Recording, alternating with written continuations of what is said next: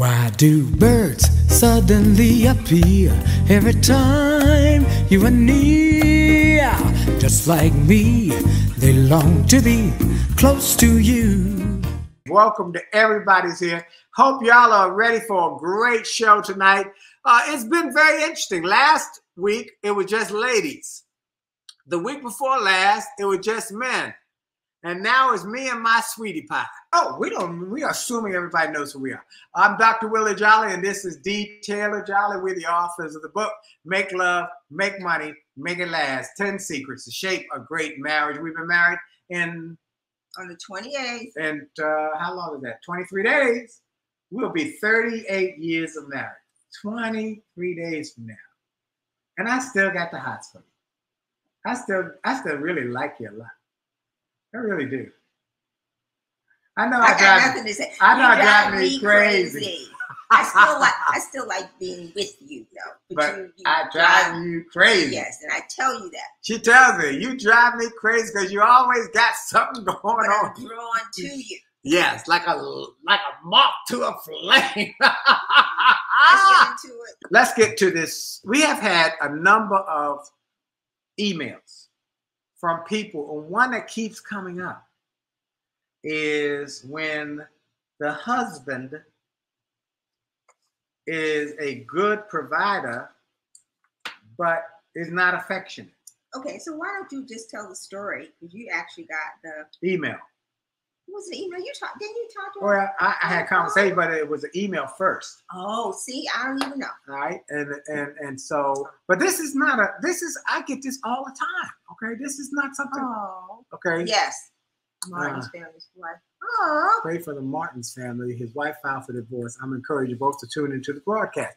Let me tell you something. That said, I had another couple where they were in trouble. I talked to this husband. He said, we are in trouble, the husband. And I said, do me a favor. Here's what I want you to do. Watch. This is my standard operating procedure. Watch the TED Talk. Watch the TED Talk. I mean, here's what I want you to do, Terrence. Tell them to watch the TED Talk. Say, oh, here's how you set it up. One of the people I think greatly of, or I'm impressed with, or I have respect for, is Dr. Willie and D. Jolley. They have a TED Talk. I think it's awesome, but I want your opinion. Encourage them. Say, I want your opinion. When you do that, what they do is that it strokes their ego. So the wife sends me an email. Okay. Says, here's my problem. My husband is a provider. But there's no affection. There's no. So he's paying the bills. He's paying the bills. He's not a. What's the word? He's not a slouch. He's not a slug. Not a financial slug. He's paying the bills. He's taking care of the household. But she said, "What about the affection? When he gets home, he doesn't really talk to me. We don't have a date night. We don't have affection. I feel we don't go places. And I really want more in terms of the romance, the relationship, the love, the holding, the touching. I'm grateful for the providing, but that's his whole perspective is that love in marriage is spelled Provider. I provide for you. I've done what I'm supposed to do. So what did you tell her? I told her that's when we that's when we get to the solutions for this. That typically, and Chris is great about it. He said providing more than just money, right? It's more than money. It's providing intimacy. You know, we go back to what we say in our book. Women, gentlemen, need two things, and they need it really, really, really large, supersized.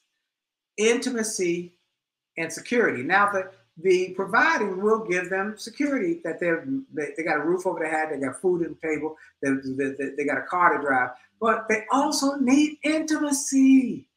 They need it. They need intimacy. So I think you need to define intimacy. All right, define intimacy. That is that warm feeling inside that makes them feel appreciated, that makes them feel special, that your significant other becomes significant. And that is why they need intimacy. It's not always sex. No. Intimacy. That means you are taking the extra little bit to make them feel special, that they are special, letting them know that they look good today. I tell you all the time, you look good. Even when you lie, I like it. And I take a cup of coffee in the morning. I say, you want some coffee? And I'll be out and I'll buy a little something. I say, you want something? I'll call her. I'm going. You normally like food because you like food. I'm gonna take you out to sushi. That's what I said to her the other night. She said, well, I get it. I don't want to go here. I'll take you out. I want to be with him. I don't care really that much about eating because if I eat more than I should, then I got to work out an extra hour at the gym. I cannot do more than 2 or 3 hours at the gym. She's already there 3 hours already. All right. So anyway, I know there's a lot going over there. So I'll get back to that, Terrence. Here's what I want people to understand that women need, and when you get that provided, that means probably with the model in your household, your father worked 2-3 jobs, but there was not a lot of a model of intimacy and he did not know. I think that's what what Terrence is saying. It was what he did not know. He did not know. So go ahead and finish because I have a different perspective. And so with this mindset of this is how I show my love is to pay the bills. But what about the rest? And that's what's lacking. And that's where there's a disconnect. So what did you tell her to do? I told them, one, that it is important right out of the book that you got to have a date night. You got to have a date night because that reconnects the romance. That gets you back to the two of you. Then you're in the romance and the date night, two things you can't talk about. The kids and the bills. They are off limits to talk on date night. Because when you were dating, you didn't sit around talking about the bills, nor did you talk about the kids and all what they're doing. You talked about each other, your dreams, your goals, your aspirations. You held hands. You went to the movie. You don't have to spend no money. We do. You got Netflix now at home. We probably got they even now we got all sorts of Tubi and all sorts of free movies, old movies. Yeah. So she married him for a reason. At one point, he was doing something right, or she was conscious. Terrence should have. I tell you, Terrence. Let me finish. I can get it. I want to get my point. All right. So one is a date night. You got to establish a weekly date night, and y'all got to have this conversation. So I guess the starting point is the 4 F's. Be friendly. Be frank about your feelings. Be fair. Be focused on a win-win. So first. If y'all have not seen the TED Talk, we give the 4 F's in detail. Be friendly. Don't go in mad. Don't go in hot. Don't go in hostile. Don't come in hot, as they say. You want to come in cool, not cold. Cool, calm, collected. But don't be friendly. Then be frank about your feelings. Here's how that makes me feel when you come in. You don't speak to me, or you don't take me out to a movie, or even a McDonald's. Or what we do, go to Walmart. We hold hands, but we're together. Okay, and we're talking, we're enjoying each other. We like each other. That's right. Be friendly, be frank about your feelings, how this makes me feel. Be fair. Ask the question. Let's say, well, why do you do that? Because it might be something you'll learn in that process of communication that my dad did that. That's how he said you're supposed to do it. Or my uncle told me if you really love a woman, you might get some insight. So be willing to listen. Be friendly, be frank, be fair, which means to listen, and then be focused on a win-win. We're in this to win it. We're a team that we're going to attack the problem, not each other. Let me say it again. We're going to attack the problem, not each other. And so first is the 4 F's, then have a date night every week. Have a date night. Don't have to spend no money. You just have to have time together. It's intentional, and it's focused on the two of you, and you do that every week. And then the third thing, if after you've talked about it and you've had a date night, and then you make sure that there's a reward system when the husband does something you like, reward him. That's conditioning. Positive reinforcement. With positive reinforcement. Yep. Right. The Bible says learn I like what the Bible says, learn of them. We don't come in knowing. That's true. That's right. All right. Okay. Now. Okay. This is my side. Completely different perspective. I agree. Communication is the key. Okay. That we have to learn how to talk to each other. And first of all, it's uncomfortable. Yes. So my number one, I come from a different background than Willie, and I was married before, with this full disclosure. Full disclosure. Okay. Okay. All right. You cannot change your spouse. You cannot manipulate your spouse. Okay. Accept that, number one. Okay. Accept that you chose this person.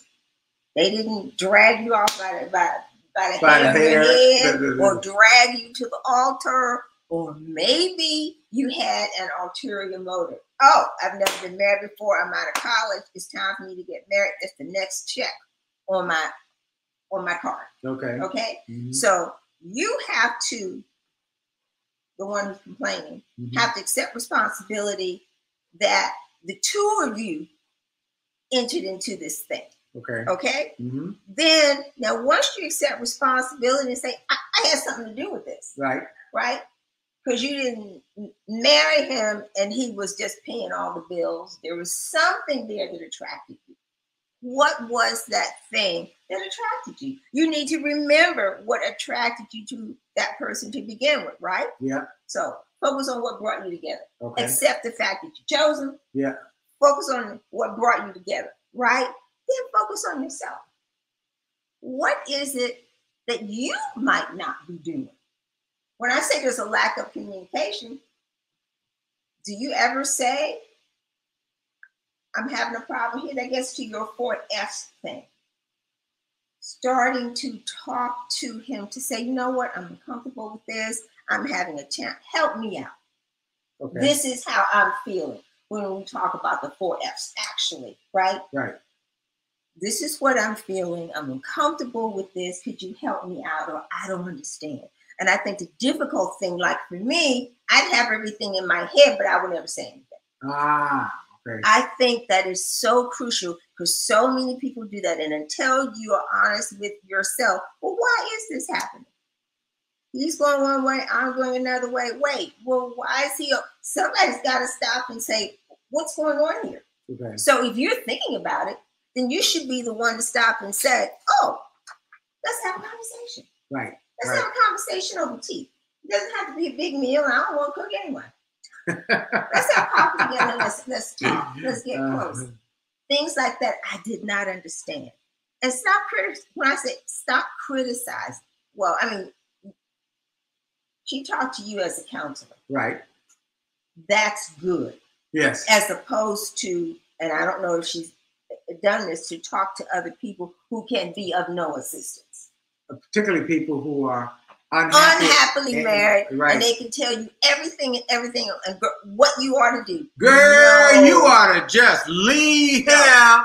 Oh, you better leave him. That's the first thing that people say when they don't have any solution. Go to a wise counselor, a Christian counselor, or at least ask for advice. Yeah. That's what I would do, or what I should have done. I didn't have enough knowledge to do that 100 years ago, right? Okay. So appreciate the fact that he brings in the bread. Yeah, be grateful. That is major today in relationships with the person who's paying all the bills. That might not be enough, but if you are thankful for the fact that he's bringing in the bread, that thankfulness might bring a little warmth your way. What I'm saying, articulating the fact that, you know what? You paid the rent, you did this. We had extra money this month. You are big daddy, big daddy. Big daddy, big daddy, big. You brought in the money, big daddy. I'm gonna hook you up, big daddy. And he might be like, what? Ooh. Let me show you. This is maturity talking as opposed to 50 years ago. Okay? Avoid comparing yourself to what you see other couples do because they lie. If you don't see them behind the scenes, it's just like we have house guests all the time. We have house guests all the time. People like being around us. Right. Or they'll say kind of things. So y'all are holding hands, squeezing each other's butt, you laughing. They like the environment. So if you are not around people, you don't know what they're doing behind the curtain. Don't listen to them because they lie. People lie. They put everything on social. That's why I also don't pay attention. I don't have time for social media because I have so many other things on my plate. But people only show you the good stuff, right? They all made up. It's just like at the gym. I go to the gym. Ladies got the lashes, got the bamboo lashes, got the hair, they got the pad in the butt. And the other day I saw this lady. I said, "Oh, is that how I can take a picture?" So she sucked her stomach in. She turned to this. You know that when you suck your stomach in and you turn to this side, you got no belly. Not real, not real, not real. So you have to step behind and communicate and be around people to see how they actually treat each other, how they talk to each other. That sweet talk. Terrence said, "I want a woman who pays all the bills, and I'll paint her toes." And then back to when you analyze yourself, you know, like I got some issues. I know I have issues. I've got issues because I love bleach. I have issues because I want to wrap up all of the garbage and put it in little plastic bags and put it to the side. Because you can't put the garbage in the trash can, just rake it in the trash can. In the garbage can. No, you can't do that. No, you can't do that. But that's what it's for, a garbage can. It's got to be wrapped up. I know. So OCD is called OCD. So there's a level of humor. Oh, so you have to get some humor. You know, I know I'm off the charts. True. I know that. So we can laugh about it when he brings me back and says, "D, now you know you're being a bit extreme." I'm like, oh, you're right. But we can laugh about it. We laugh about it. We talk about it. And sometimes I got to go into the trash can he does that. And find something that she's throwing away. That's the problem he has. I got issues. He goes to the trash because he assumes that I've thrown away something that he needs, which he really doesn't need. But have you ever thrown away something that I related said, "I need this"? You said, "Well, I didn't think you needed it." Well, sometimes what I'll do, if I don't want him to find it in the trash, I'll take it to the trash can down the block. Then that way I know you won't find it. That comes from my mother. Okay, my mother she didn't throw away anything, so I got a little bit of issue there. I got an issue. So the communication. Yes. All right. The four F's: friendly, frank, fair, and focused on a win-win for both of you. And you know what? That's hard. Yeah, it is hard. We have perfected it over the years, but that is hard. With you, because you are the kind of person who is kind and thoughtful and gentle by nature, and you talk. Well, I mean, you talk for a living, but you talk. I was like, oh my God, will he just please be quiet? This is just driving me crazy, which is a good thing. In the overall scheme of things, it's really very good because I had to learn to translate what I was thinking to actually articulating it and saying in a kind, thoughtful word as opposed to just shut up, right? I have issues. The introvert. She's an introvert. She's OCD. I'm an extrovert. I'm messy. And so how do these two extremes come together? Because we talk to each other. We laugh. We have the same value system. We love our families.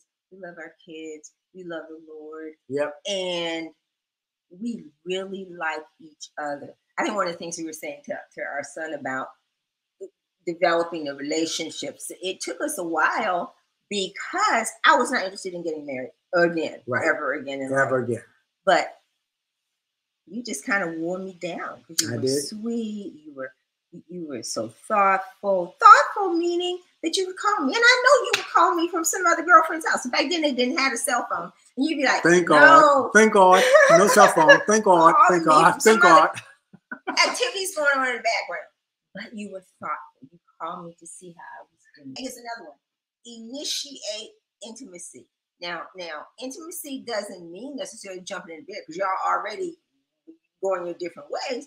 But intimacy might mean let's go out for a walk this evening. Go for a walk. Now, she's saying he's not initiating. He comes in, he goes and sits in front of the TV. Well, then why don't you go sit with him? Okay. Hello. Good evening, sweetie. What would you like? Would you like dinner by the television? Now, I have learned because he makes me feel sexy. So I'm always trying to do something. Something on me. She's all the time. She's throwing something on me. He has identified for me that he likes it when I'm close and that I am sexy. So because he has said that, then I act more sexy. So if he goes and sits in front of the TV and is not paying me any attention, I'm going to go sit in front of the TV. Maybe in his lap. Sit on my lap. That's how she comes. Sit on my lap. And he'd have to say, excuse me, D, I can't see the TV for your boob. You know, so. That's true. But I love her for it. So to get a sense of confidence, that's why going back first and looking at yourself, you know, how am I? And what brought me into this relationship? You know, what am I responsible for? I think all of these things you're saying to work on myself first and then be proactive. Yes. Now, Aisha King said it's flipped. She is like me and her husband's like you. Okay. But that D is something else. She is. You're right, Brenda. She is something else. He unleashed me. I tell her all the time. She says, you are wild. I said, that's what you turned me into. So, folks, wow, you're right. Everybody's right about this. Everybody's right about this. So let's go through our points. Okay, go ahead. When your spouse pays the bills but doesn't pay attention, I like to say, tell them, work on them. Share with them. Don't fuss. Don't nag. Do not nag. Be proactive. Be creative. And be loving.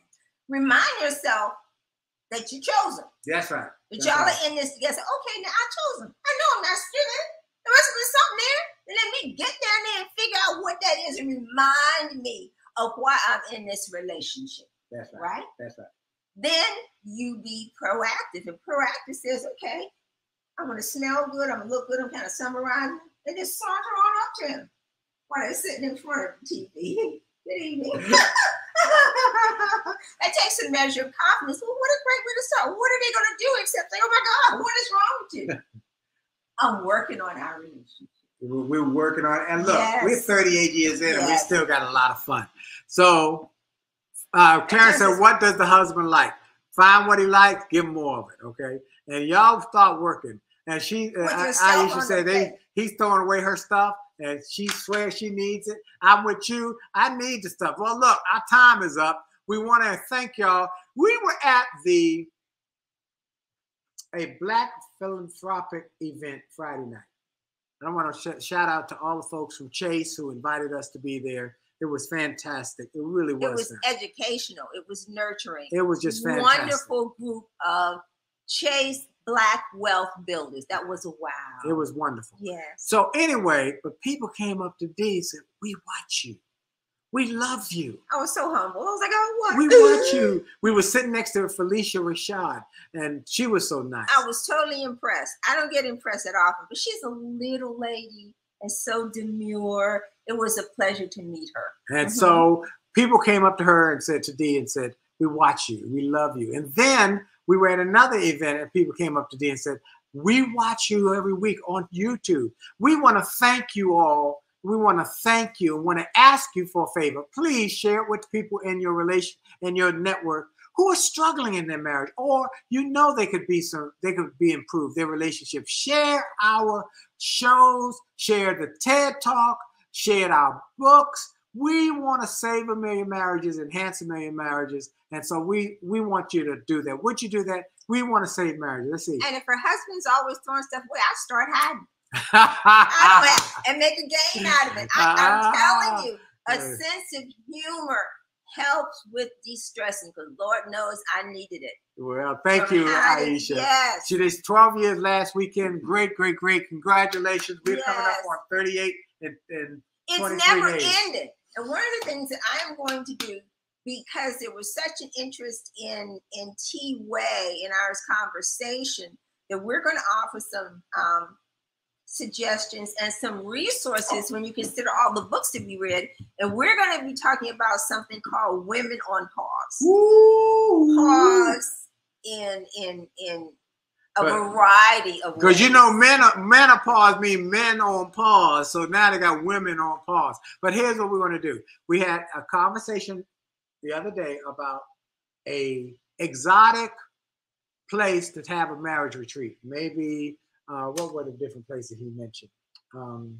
Cancun or Belize. He talked about Belize. I like the idea of Belize. And he said these black hole and scuba diving and the like. We're having a marriage event to get away. We for 2024. So because it takes that long to plan and get everything in place. Yeah. But we're going to be developing that, working on that next month. And so we want to encourage you to stay connected, share this with everybody you know, so they'll be in our circle. We also want you to go to see the TED Talk at jollymarriage.com, TED Talk at jollymarriage.com.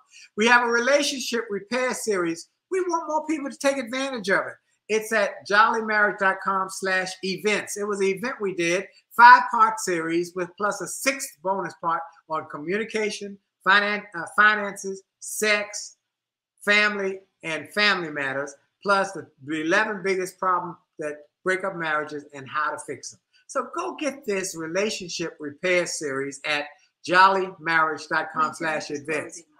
Let's see, what was Tara it? says. Let's see. 6 figures, she's beautiful. 7 figures, she's gorgeous. 8 figures, help me, Lord.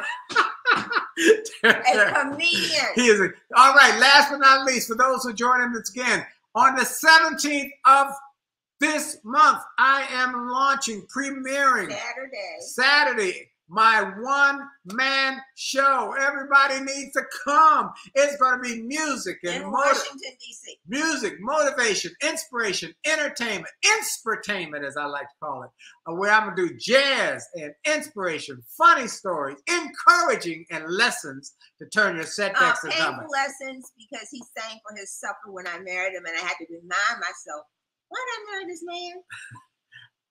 Don't say it. Don't say it. Don't say it. Don't say it. Don't say it. Because she will say it at certain times why she married me, and it's all about the sex. But she sometimes gets a little graphic. Anyway, look, Marissa says you look cute. She is cute. I love her. She's cute as a button. I love her. We're 38 years, and we're still got the hots for each other. Look. Go to thecomebackshow.com. The Comeback Show for the Comeback Show. Jollymarriage.com to get books. This is the marriage month. So get books for people who get married. Get 2 copies. Bless them with it as a marriage gift. Give them books. Don't give them a toaster. Give them books. Marriage should last longer than the wedding preparation. Absolutely. Let this be a great resource. All right. So do all of that. We'll see you. Keep sharing this with everybody you know. We want to thank you. This is Dr. Willie Jolley. It's D. Hey, Delatoro, our son is on the line tonight. Hey, son. He's our other son. Delatoro, one of the greatest speakers on the planet. Y'all go see Delatoro McNeil. Just Google Delatoro. Delatoro. Nobody does what he does on stage. Nobody. He's one of the best that the world has ever seen. All right, we got to go. We love you. Our music is coming on. And we love you. See you on the 17th for my one-man show. Until then, we'll see you next Monday night. Here we go. Jolly out. Jolly out.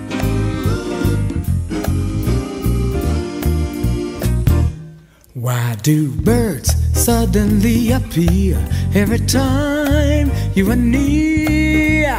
Just like me, they long to be close to you.